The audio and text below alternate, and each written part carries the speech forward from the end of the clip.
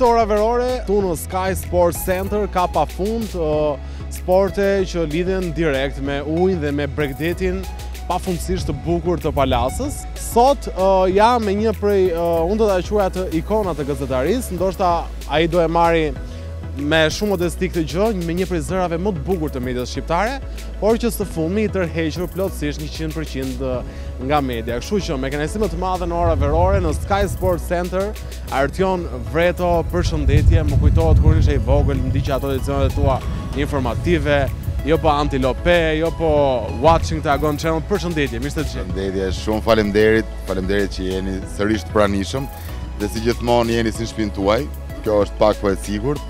Për sa i përket komplimentave, unë nuk jam mësuar me komplimenta, por vërtet më vjen mirë që të paktën për 21 vjet punë në media kemi lënë një gjurmë, paktën edhe tek brezat e rinj.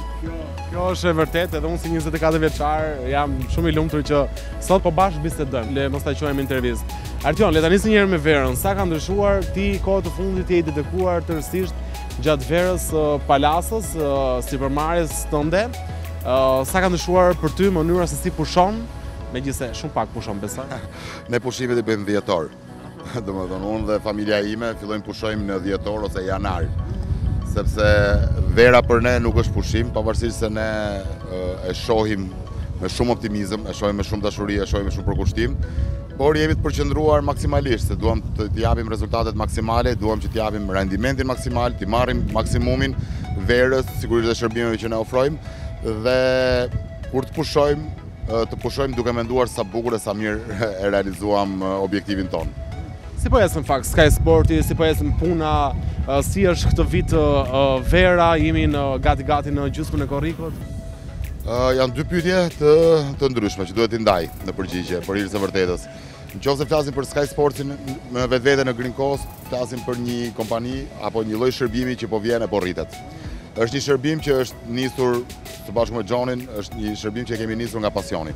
Janë pasionet tona që u bashkuan, janë pasionet tona që na bën të investonim, janë pasionet tona që po na bëjnë të ecim përpara dhe nga vitin në vit po shtojmë sportet, po shtojmë aktivitetet, po rrisim cilësinë e shërbimit dhe ne kemi vendosur që duam të jemi on top, të jemi më të mirët, sepse siç jemi në fluturime, që jemi më të mirët, pa diskutim sepse është eksperienca, janë pilotët më të mirë, ashtu duam dhe po krijojmë dhe ekipin e sporteve të ujit apo sporteve të nën ujit, të cilat duam të kemi shërbimin më elitar. Është një shërbim elitar i cili do shumë përkushtim, do dhe investim patjetër, por ideja jonë është që ne të investohemi në burime njerëzore, në njerëz, në cilësi shërbimi dhe këto investim ta marrim mbrapsht në vite, ta shtrim në vite.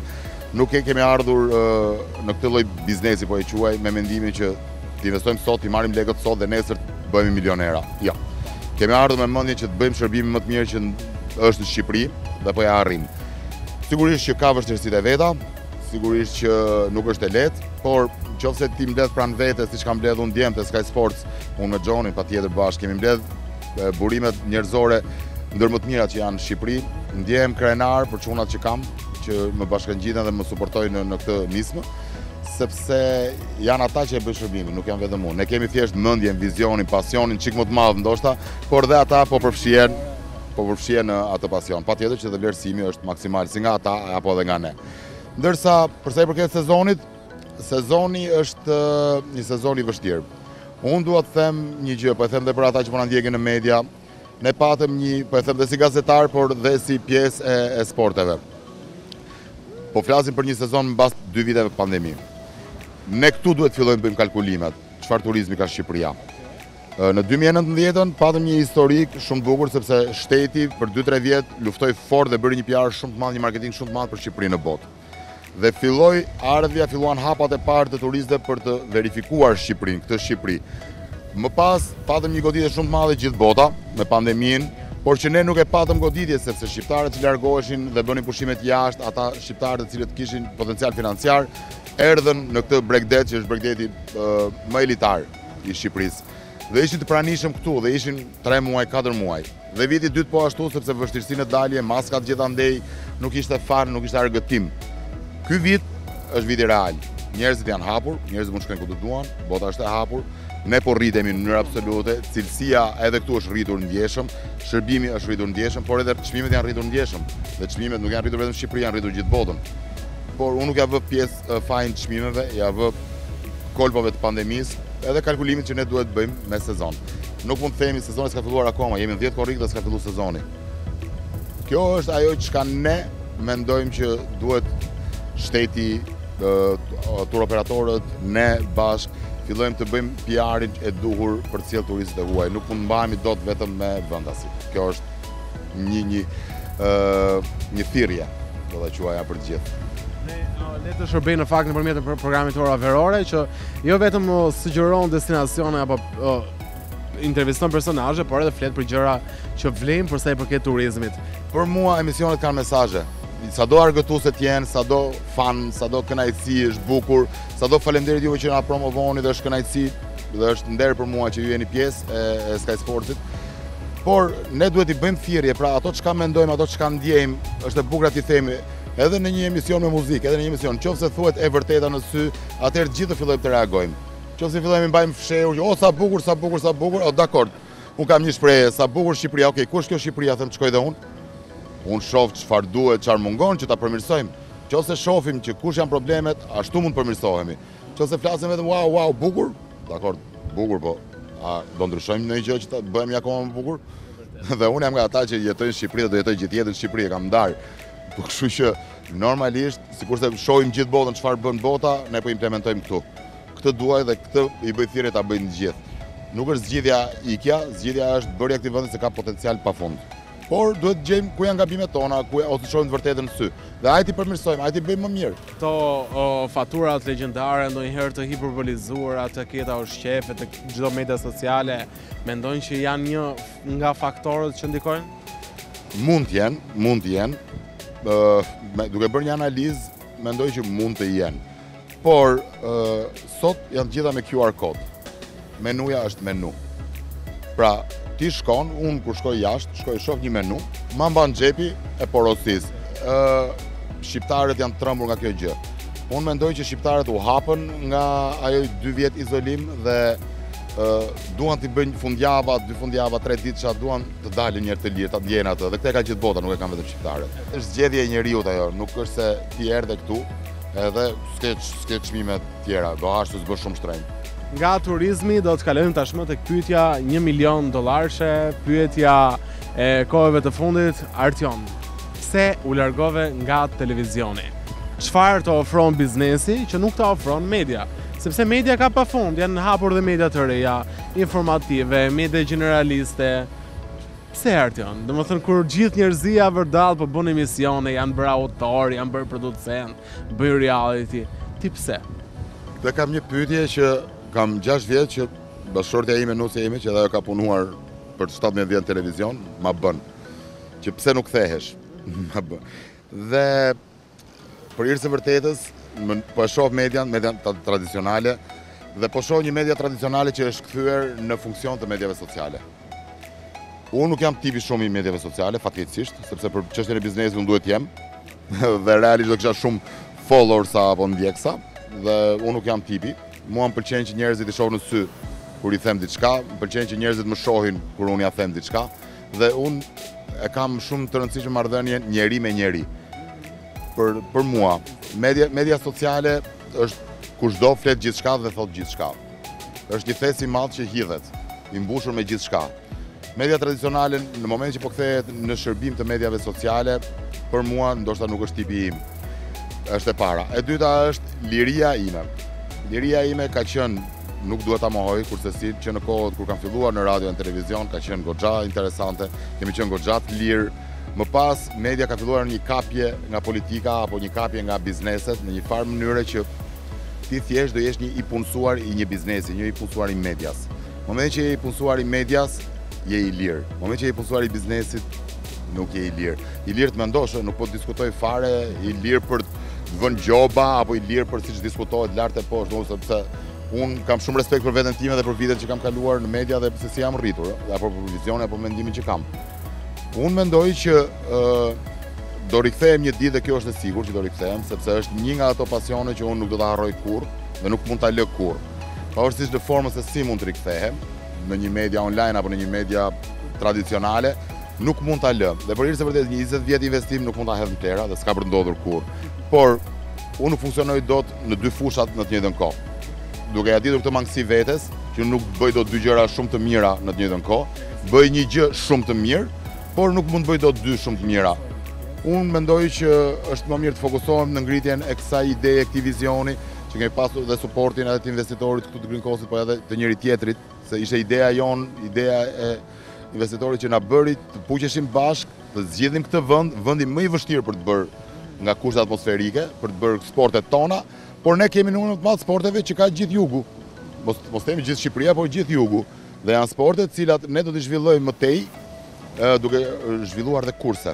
Pra, duam t'i ftojmë njerëzit t'i provojnë me kurse. Duke i ofruar kurse, ata mësojnë sportet. T'i largojmë vetëm nga motori i ujit. Pra nga qefi vetëm jepi gaz. Si pavarësisht që kalojmë për të folur për median, prap aty shkon, tek pasioni i ri dhe tek gjithçka që po investon këto kon fakt dhe është nuk dua të flas keq për median, se kam kaluar 21 vjet. Kam pa kënaqësitë e mia, prandaj e kalova atje. Mirë, pyetja ime është, mos ndoshta ju të mësoj keq ty dhe një tjetër gazetar, ju mësoj pa keq Agon Channel. Nuk na mësoj keq. Kjo është gabimi që mendojnë të gjithë, na mësoj shumë mirë se si duhet respektuar një punonjës i medias. Dhe si duhet vlerësuar një punonjës i medias. Dhe unë për hir të vërtetës nuk kam pasur rrogë maramendse të çmendur. Kam pasur një rrogë normale për punën që bëja, për orët e punës që bëja. Pra unë kam qenë në ABC News, mbas ABC kalova në Agon Channel, thjesht punoja 2 fish dhe paguhesha 2 fish. Pra nëse punoja 3 orë dhe paguhesha X lek, në moment që punoja 12 orë, paguhesha 2 fish, automatikisht i bie që jam pagu prapë më pak. Por nuk e bëm për këtë, ne e bëm sepse e para ishim të lirë. E dyta, ndam një vizion edhe me bashkëpunëtorët nga Italia dhe me ata që ne arritëm të punonim. Unë kam pas ikona, ata njerëz në televizion italiane, dhe të punoja me ta, kisha kolegë. Për mua ishte, jo vetëm për mua, por besoj për gjithë kolegët e tjerë që ne punuam në atë televizion, atë media. Ne të gjithë u ndjem shumë të lirë dhe të gjithë merrnim përsipër të flisnim me suratin tonë. Jo as të editorit, as suratin e pronarit, as suratin kuptimin e imazhit. Por ne mbanim përsipër çka flisnim, çfarë fliste Sajmiri, Sonila, Adi, gjithë. Ne flisnim me emrin ton, me zërin ton, pavarësisht që jemi në të njëjtin ekran. Dhe aty mbanim ne përgjegjësi për atë çka thonim. Kjo është liria që duhet ketë një gazetar. Dhe besoj që kjo nuk është mësohesh keq, kjo është mësohet si duhet, që të jesh i vërtet, duhet të jesh në këtë formë. Dhe sot paktën unë një herë në vit mund të shkruaj në një status në Facebook apo Instagram, dhe atë shkruaj atë çka mendoj të vërtet. Pra nuk shkruaj as kundra as pro, thjesht mendimi im është shumë i rëndësishëm, mendoj unë. Nëse e sher me të tjerët, ta marrin parasysh apo jo, prapë është çështje tjetër. Kush ka qenë momenti që ti nuk e harron kurrë, ndoshta e pyetje e bërë shpesh, por që s'ke për të harruar kurrë gjatë 21 viteve, me sa më the, në media? Jo, ne kemi shumë momente, duke qenë se kemi qenë në transmetime live, unë në 85% të transmetimeve apo vendeve po, kam qenë live në emisionet që kam drejtuar, por momentet më të vështira dihet, më egzaltueset janë transmetime direkte. Flasim zgjedhje, flasim situata shumë të vështira, të ndërlikuara, jo 21 janari apo ndryshime të tjera historike të Shqipërisë që lënë gjurmë që ti vetë fjalët që duhet të lëshosh në ato momente duhet janë aq të mirë menduara dhe aq të mirë matura, sepse po të ndjekin shumë njerëz dhe fjala që ti lëshon nga goja mund të kthej, mund të marrë një reagim, sidomos në ato kohë, në kohërat kur media ishte në qendër të vëmendjes, media tradicionale. Sot edhe nëse bëjmë këtë emision, duhet ta sherësh në Instagram ti që ta shohin më shumë se sa ti je apo YouTube, në kanalet. Ti je i sigurt, edhe unë do e bëj share. Domethënë, ne para 3 ditësh do ta them këtë moment se s'dua ta lë pa përmendur, po të mbaroj këtë. Dhe pjesët e transmetimeve live janë ato që ne, unë do të marrja mend një nga më të vështira që ka qenë tsunami në Japoni. Ne kemi qenë live një emision normal dhe ndërkohë një miku im ishte në Japoni në ato momente dhe ne lidhemi live, ishte mëngjes tek ne, dhe ne lidhemi live dhe ndërkohë unë kisha 3 kanale ku gjenim live-in që na vinte në gjuhë huaja, anglisht, frëngjisht, italisht, dhe unë ndërkohë mundohesha fatmirësisht i njoh të treja gjuhët, po duhet të ndaja gjuhën kur dëgjoja anglisht, po e kuptoja njëra anglisht dhe pastaj regjia më kalonte në një France 2-shin, kalonte televizionin francez dhe po jep planet të kësaj dhe ma jepte komentatorin frëngjisht. Ndërkohë truri sa të ndante automatet, kush është e kujt. Dhe ajo ishte një kështu, sa që i them dhe regjist, lutem më lëni një kanal që të ndaj çfarë gjuhë do përkthej. Dhe thash live dhe ishte shumë e bukur, po ishte një moment shumë i vështirë sepse po ishin njerëz që po mbyteshin tsunami, ishte gjë për ne sot ndoshta duket që po për ne ishte për herë të parë që ne e shikonim, pavarësisht ngjarjeve tona në Shqipëri që të gjitha i kemi përjetuar, i kemi kaluar, domethënë me gërtecë, me çdo gjë, kemi qenë live dhe këto në transmetime. Por kjo ishte ai momenti që po e them dhe fan pak, duke qenë se ishte pak më larg nga ne. Edhe momentet vështira patjetër që ka pasur pafund, po në fund fare gjithmonë kur ulesh me të gjithë kolegët, me ata, sidomos me ata që janë brava kamerave, me ata që janë në regji, me ata që janë me shoferat, që janë pjesë e grupit tim, se ti je vetë, jeni tim. Kur ulesh me ata dhe ndan gjithë, secili ka bërë punë e vet dhe ti e ndan, duket si një fitore glorioze, domethënë madhështore, kur kemi bërë thjesht punën, po kur e bën punën bukur, mirë, me pasion, është ai emocioni që vërtet të mban gjallë, që mbas një viti të bën të rikthesh prapë në një gjë akoma më të fortë, akoma më të mirë. Patjetër që kemi shumë kohë, emisione që duhen për të mbushur, emisione të lehta që nuk janë, po kur vijnë këto pikat kulminante, ne me këto mbahemi. Pra nuk mbahemi me emisione mëngjesit që ka qenë, që unë kam bërë, nuk e di 15 vjetra është emision mëngjesi, fan i lezetshëm, këndshëm, mbaron punën e herët, po ndërkohë është bukur. Nuk mbahem me atë, mbahesh me momentet kur ti ke hyrë dhe i ke dhënë, ke mbajt peshën dhe ke transmetuar, ke bërë detyrën e Kjo mendoj që është ajo që na bën ne të rikthehemi, që më bën mua që mos e lë media. Janë ato dozat e adrenalinës që vetëm ne që punojmë në media i kuptojmë në fakt. Gjithsesi, përpara se ta mbyllim, përpara se të urojmë një verë shumë të bukur, për planet e tua të medias pak a shumë folëm. Por nëse do të vinte në shtator një ofertë nga Big Brother VIP apo nga Dancing with the Stars VIP, do pranoja Artion? Qoftë për eksperiencë. Jo, unë nuk jam kundër eksperiencave, unë jam tipi që edhe babaja apo prindrit e mi diku më thoshin kiu fiu. Se filloja bëja kurs pikture, marroja kurs në pikturës, më mbaronte ai qefi, e mësova, kështu pastaj shkoja bëja një kurs tjetër, pastaj shkoja futboll, pastaj basketboll. Domethënë i provoja, nuk jam tipi që nuk provoj. Pra eksperiencat unë siç ishte fluturimet që i provoja, paragliding, jam instruktor, vazhdoj fluturoj, zhytjen, gjitha këto janë gjëra që unë i provoj. Dhe kjo pjesë e kësaj Big Brotheri është një pyetje që ja kam bërë vetes dhe më bëjnë dhe shumë, për hir të vërtetës. Shumë veta që më njohin nga afër thonë ti duhet të jesh pjesë. Mua më duket pak si ky që kaloi të paktën një teatër i madh, që unë kam marrë për teatër shkollën, sigurisht dhe ditë luaj shumë mirë teatër, se jam servitur, kam bërë shkollë 4 vjet, me pedagogët më të mirë që më kanë mësuar, por më duket si një teatër i madh dhe një Big Brother që u kthye për rrjetet sociale. Pra, humbi pjesa e reality-a reale. Po e kam ndjekur me interes, jo për personazhet i respektoj patjetër gjithë për punën, për çfarë janë, kush janë, por për mënyrën e trajtimit të gjërave. Pra, të bëjmë sherr për hir të sherrit që të ndjej se mrapa nesh followersat e minis. Unë asnjërin nga ata nuk e njohta dot. Pra, asnjërin nga personazhet që ishin Big Brother nuk e njoha dot. Reality bëhet që të shohin dhe të njohësh atë personazh si është në jetën reale. Unë nëse do hyja, që nuk e di se në këtë lloj forme nuk jam tipi. Do dorëzohesha që në moment e parë do thosha nuk është për mua. Por, po qëse unë do hyja për të qenë Artioni që jam, si në këtë intervistë, si kur fiken kamerat që jam po njësoj, prandaj dua të jem dhe nuk e mbaj dot teatrin 3 muaj rresht. E maj një orë gjys, po jo 3 muaj rresht. Kjo është filozofia ime. Si e madhe në fakt, po të mendosh, gjithsesi. Absolutisht respekt, nuk po diskutoj fare në absolute. Ai është respekt, ata i krijojnë një të ardhmë të gjithë atyre dhe të gjithë katapultohen akoma më shumë dhe funi e fundit është një promovim shumë i mirë që i bën secili punës së tij, personazhit të tij. Pra nuk jam kundër. Thjesht nuk jam unë tipi. Dhe kjo s'ka të bëjë me atë çka ata apo ata që kanë qenë apo ata që do të vinë. Jam jashtë asaj gjëje, nuk jam unë Artioni. Artioni është i soj jam unë. Si tash, kur nxefem, kur shaj del pip, domethënë kjo është mënyra ime. Artion, unë të falenderoj shumë për gjithë mikpritjen, gjithë turin së bashku me Jonathan në Sky Sport, edhe për këtë intervistë kaq shumë të këndshme, të urojmë një verë sa më të mbar dhe sa më të bukur, kështu që faleminderit. Faleminderit shumë dhe është vërtet shumë kënaqësi dhe ju vlerësoj shumë dhe ju falenderoj shumë që jeni të pranishëm dhe promovoni këto gjëra që janë vërtet të shëndetshme dhe sportive, që janë shumë të rëndësishme për të gjithë ne.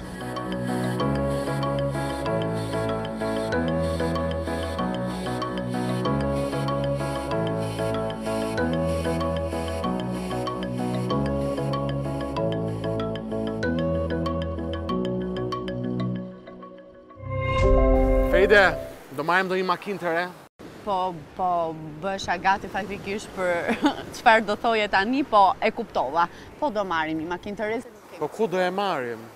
Unë e di për vete. Unë dhe shumë të tjerë që e kanë ndjekur këtë program. Autobasha. Sepse Autobasha është në treg prej disa vitesh për produktin, njëhet për produktin dhe shërbimin më të mirë ndaj klientit. Për mundësi të ndryshme blerjesh, gjithashtu dhe me koste. Kompania ku ju gjeni shumëllëshmëri zgjedhje, siguri, garanci dhe çmimet më konkurruese në tregun shqiptar. Autobasha do që gjithë secili prej jush të gjithë zgjidhje pranë kompanisë sonë. Korrektësi, fleksibilitet dhe mjaft okazione.